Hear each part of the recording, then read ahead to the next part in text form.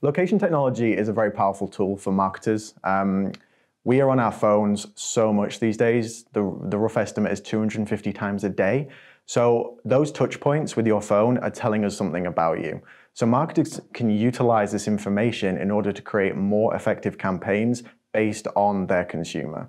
So that could be where you live, it could be where you shop, it could be what you like to do in your spare time, any big life event changes as well. So I recently had a baby. My everyday routine has really changed.